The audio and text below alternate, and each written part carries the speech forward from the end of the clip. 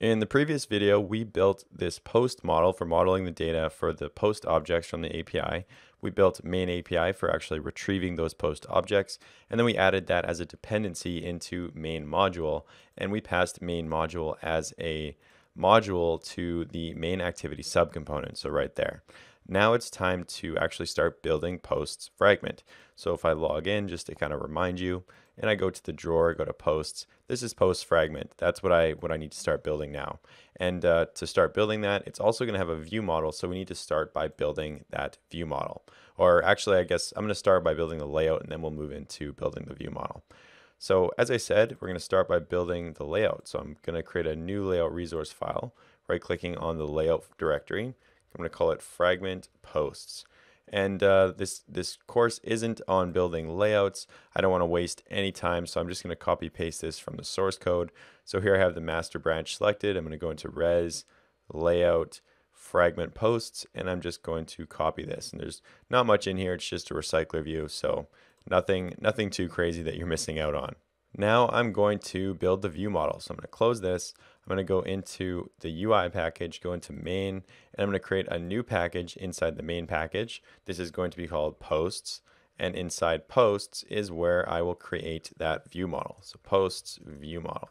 Of course, we need to extend my view model. We've done this many times before, and you're familiar with the MVVM architecture, so you know exactly how to do all this. Now I'm going to insert the default constructor. I'm going to annotate with @inject like we've done before, and we need to add some dependencies that we're going to be injecting into the view model. The first one is the session manager. We're going to need that, so session manager. The second one is going to be that main API that we built in the previous video, so main API. Now I'm coming down to the constructor, so session manager, and main API. Then we just need to set those. So this dot session manager equals session manager, and this dot main API equals main API. No surprises here, nothing we haven't done before. The last thing I want to do is just add a log here saying that view model is working. That way we know that the view model actually was brought into view and everything's working and we didn't get any crashes. So there's our view model, or at least that's the start of our view model. Now I want to build that posts fragment. So I'm going into the posts package, going to new Java class, and this is going to be called PostsFragment. Of course, this is going to extend the fragment class. First thing I'm going to do is add a log for debugging, log t. I'm going to close this to give us some more room. Next, I'm going to declare some variables or some things that we're going to need in here. The first is the view model, so PostViewModel, I'll call it view model. Next is a recycler view. We will need a recycler view eventually, although I won't be setting it up in this video. I'm just going to add it for now. We're going to need to inject the view model provider factory like we've done before when using view models, when injecting view models. I'm going to call it provider factory because that's what we've been calling it. I'm going to insert the onCreateView method. That's for setting the layout file. So I'm going to return inflator.inflate r.layout.fragment. Fragment posts is what we want. That's the one we just created, referencing the container and passing false. So that is it for onCreateView. I'm going to give myself some more room down here. The next method that I need is onViewCreated. So Control O, onViewCreated, and inside onViewCreated I can delete the super. I can set the ID to the recycler view, so find view by ID r.id.recyclerView. If you're curious why I didn't why I'm using onViewCreated instead of onCreateView to set the ID of the recycler view, is because I have access to the view. If I wanted access to the view in here, I'd have to instantiate it, so it just takes longer. It's easier to do it in onViewCreated. Now I need to instantiate the view model, so view model providers like we've done so many times before, or I guess only twice before in this project, but if you're familiar with MVVM, you've done this many times before. Referencing this for the fragment, passing the provider factory, and then get postViewModel.class. And there we have our fragment, or at least the start of our fragment. But we're not done here because we've created a new view model, we've created a new fragment, and we haven't added these to our Dagger classes, just like we've done before. So let's take a look at the auth package, for example. In the auth ViewModels module, we have to bind that view model, and also in activity builders module, or not activity builders module, in main fragment builders module, we added profile fragment. We have a new one now, so we're going to need to add post fragment. So I'm copying that, pasting it below. I'm going to call this post fragment, and then call this contribute post fragment. So there's our fragment declaration.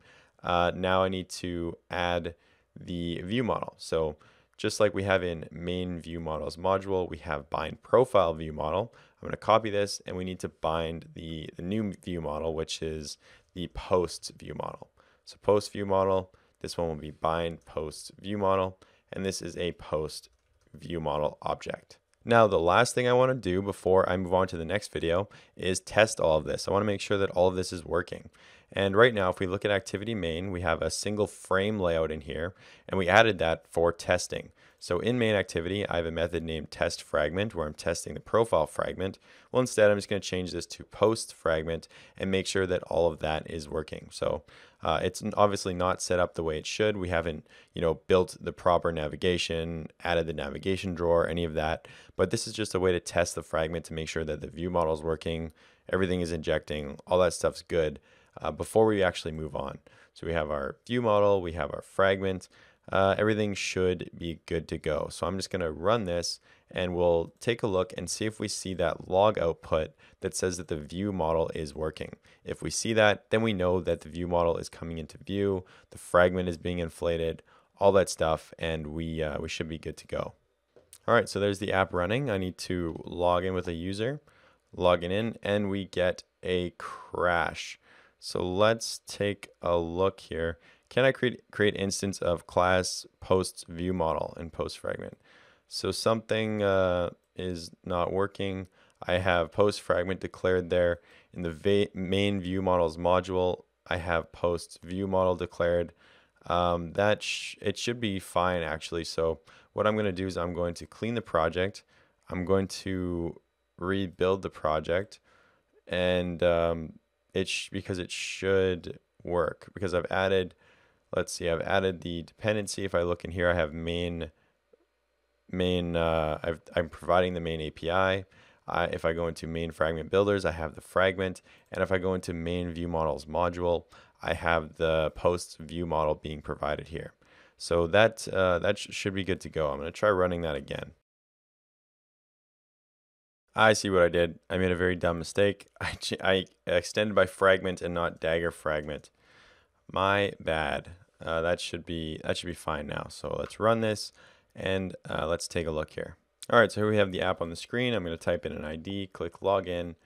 Looks like it works. Now let's take a look at the log and see if we're seeing the view model.